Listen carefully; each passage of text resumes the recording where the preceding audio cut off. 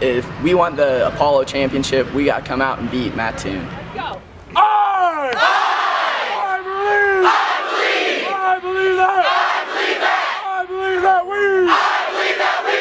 believe that we will win.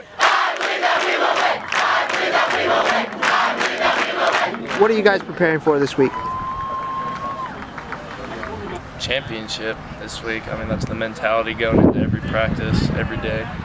It's just another championship. I mean, we've had 3 of those. This will be number 3. You know, Mount Zion was the first potential one, then Effingham, and then this one's the real deal. So that's the mentality we're bringing into it. After the win last week, obviously you found out after the game. What's gone through your mind this week to get ready for what you said it is the championship for the Apollo Conference?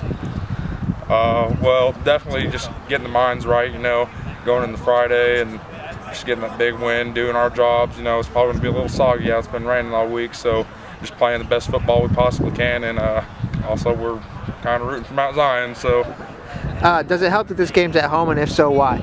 Yeah, it does. I mean, those 2 weeks we were on the road, we went out Mount Zion, got the big win, then Effingham, the disappointment, and then coming home last week, I mean, it feels great. You know, you really, after playing for those guys for 3 weeks in a row, you start to get used to it. It's so much fun playing for Purple Rain, and it is an advantage. TVI! A conference title is obviously something that you guys have never experienced in your high school careers. What would that mean for you guys and for this team? It means just about more than anything, really. You know, other than a state championship, conference championship would be awesome to have. Just another memory put on the board. What's got to happen on Friday night for you guys to achieve that goal? We all got to come out and execute. Last week, I mean, it was almost there every drive, but then one little thing can kill it every time, be it a penalty or a turnover, and we can't have that this week because we know that they're a good team. And we just got to come out and everybody's got to execute to their fullest, and I think we'll come out and win. A huge part of your guys' offense, obviously last week, was Bo, the 39 carries, and everyone knows about Tanner and what he can do. How important is your guys' job on the line when you know that those guys are behind you? It's really huge, you know.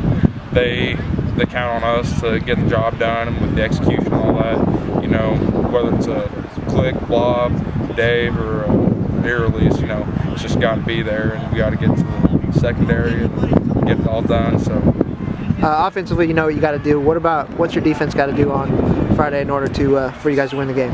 Yeah, but they're gonna have to squad up again. Every week they come out and they do their job pretty well. I mean, ever since like week 1, week 2, they've been pretty locked down on everybody other than the Effingham slip up. But no fly zone. Pieces are coming together. No fly zone's gonna have to play to their full potential like they did against Mount Zion, and we're gonna have to take away the run, which we've generally been pretty good about doing. What would you guys tell people who aren't sure if they want to come out on Friday night and watch you guys play? Be there, be square. Bundle up. It's gonna be a good game.